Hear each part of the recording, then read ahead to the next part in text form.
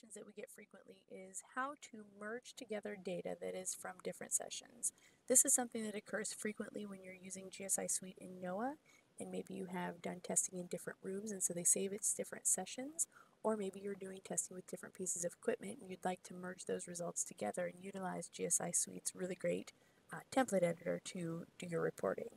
So in order to merge a session, what you do is you come up, you have the patient selected here, you come up to the top and push lookup.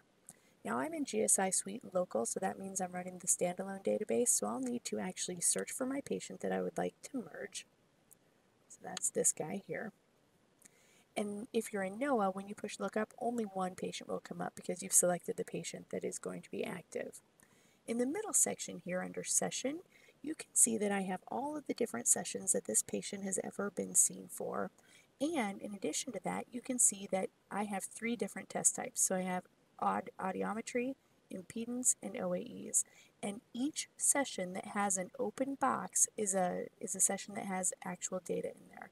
So I can select the audiometry from this session, the impedance from this session, and the otoacoustic emissions from this session, and then I can merge them together. So down here in this section where you would hit save or view or new session is merge.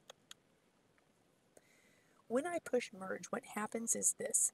My session information says merged. This is a virtual session, so once I leave this merge session, it is no longer available. But from here, I can look at audiometry from the first session, tympanometry from the second session, and otoacoustic emissions from the third session, and make my report that way. So I want to do all of my, my comments and my session comments in this merge session, save my PDF, view my PDF, print my PDF that is of the template, and then when I'm finished, the data still will be here, but it won't be merged together because this is just a temporary session.